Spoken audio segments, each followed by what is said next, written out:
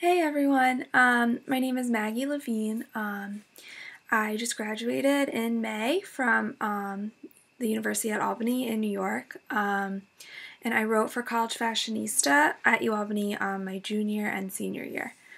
I found out about CollegeFashionista because I spent actually my freshman year at a different college in Pennsylvania, Gettysburg College, and there was a girl I think a year ahead of me who wrote.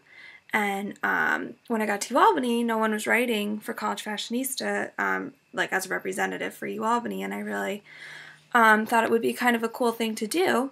So I found the application on the website, and I applied, and I heard back from Amy a few weeks later that I had gotten the internship. I was so excited, so I started that fall, so I was like, I think 2012, and I did it that fall, spring, summer, and then my senior year, fall and spring.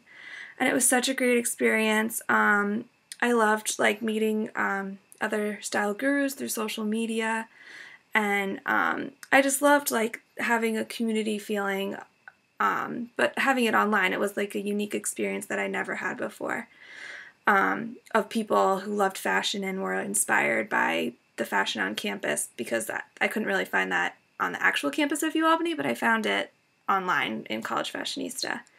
And then junior year actually, junior year in the